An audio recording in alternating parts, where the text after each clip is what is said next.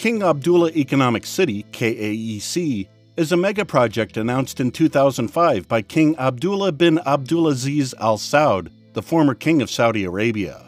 Located on the coast of the Red Sea, 100 kilometers north of Jeddah, King Abdullah Economic City is one of 4 new cities being created in Saudi Arabia to promote industrial expansion, diversify its economy away from oil, and provide housing and job opportunities for a young population, 65% of which are under the age of 30.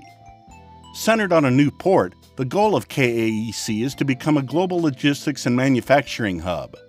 Through its industrial valley, KAEC seeks to develop sectors including logistics, fast-moving consumer goods, plastics, automotive, building materials, and pharmaceuticals.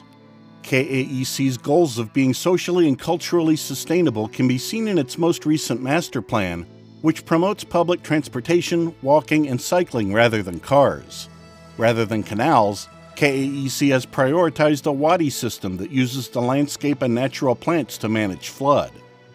Would you like more facts about this city? Well, you'll hear the rest of the story in a few minutes. Welcome to the Apex channel.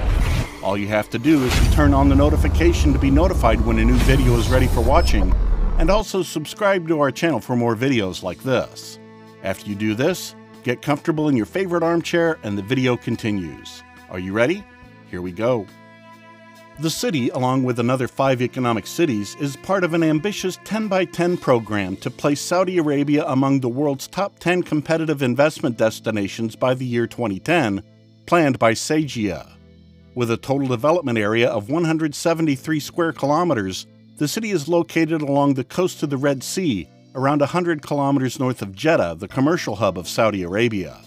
The city is also approximately an hour and 20 minutes away from the city of Mecca, 2 hours from Medina by car, and an hour away from all Middle Eastern capital cities by plane. The total cost of the city is around 207 billion SR, with the project being built by Emaar Properties.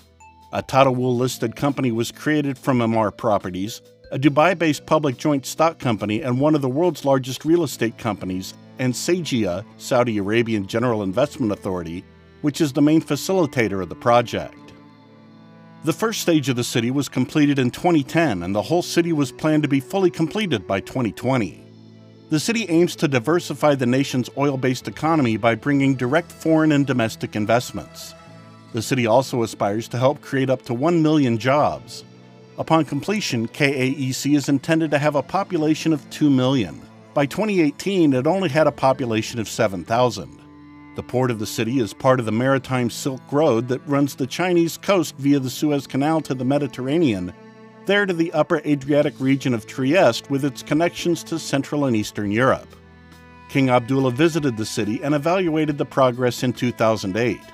Some of the proposed projects in the city included Columbia University, Science and Research Complex, Healthcare City, Thunderbird University, KAEC Media City, Environment Protection Center, ETHRA, the Smart City, the Cadre Technical City, Total Oil Factory, Holiday Inn Express Hotel, and Ritz-Carlton Hotel and Resort. But that's not all.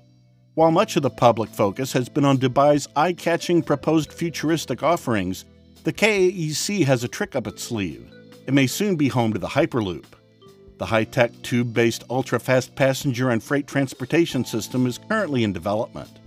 As a result of a partnership between California-based Virgin Hyperloop One and the Saudi Economic City Authority to study the possibility, KAEC may be the site of the world's longest test and certification track, as well as an R&D center and a Hyperloop manufacturing facility. Importantly, the fact that Virgin Hyperloop One is building ties with the nearby King Abdullah University of Science and Technology means that KAEC may play a very important part in making the technology a reality. Yes, everything is great, but there are still some challenges. Saudi Arabia's climate poses a challenge to KAEC.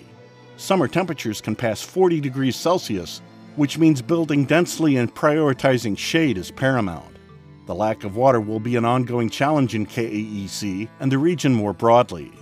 The severe annual flooding also poses a challenge, which the Wadi landscape design is intended to mitigate. Ensuring that services such as wireless coverage and transport provided by partners and suppliers are affordable to the end customer is an ongoing challenge. While foreigners are eligible to purchase property in KAEC, it is still difficult to obtain visas to enter the country. The situation is currently being negotiated with the Saudi government. We can't wait to go and visit this wonderful city. What about you? Would you go and visit it? There's a comment section below, so feel free to share your thoughts with us there. Drop us a like and share the video if you enjoyed it today. Also, don't forget to subscribe to our channel. That's it for today. Thanks for your attention. We'll see you again soon.